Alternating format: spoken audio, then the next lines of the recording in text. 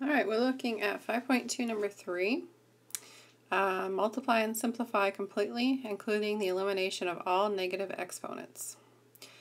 So I would go ahead and take that 5 and distribute it to the top and the bottom of that first one.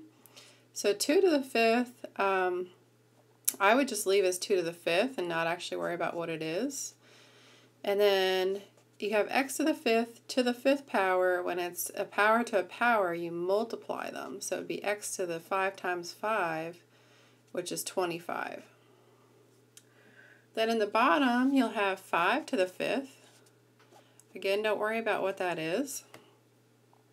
And y to the 30th, because you're going to multiply the 5 and the 6. All right, now we're going to have all that times 5 to the 3rd, y to the 7th, over 2 to the 4th, x to the negative 4th. So now we're going to use our quotient rule for exponents. If we look for like bases, for instance, we have a 2 here and a 2 here. So using the quotient rule, I would subtract their exponents. And 5 minus 4 is a positive 1, so since it's positive, we're going to keep that 2 upstairs. Now let's look at the x's. I've got an x here and an x here. So I have 25 minus a negative 4. When you subtract a negative, you add. So that's going to be x to the 29th.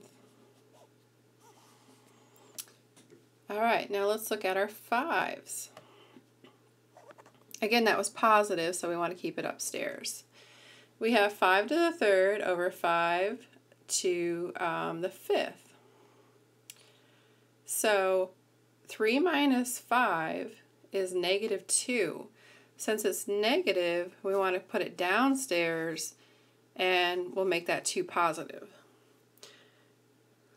The reason it's positive is because we moved it downstairs. Lastly, there's the y's. Y to the 7th and y to the 30th. So 7 minus 30 is negative 23. Again, since it's negative, we're going to have it be downstairs. So y to the positive 23. So this is going to be your answer. And I believe the way they have it set up for you is that you put the numerator in the first blank and the denominator in the second blank, the bottom one.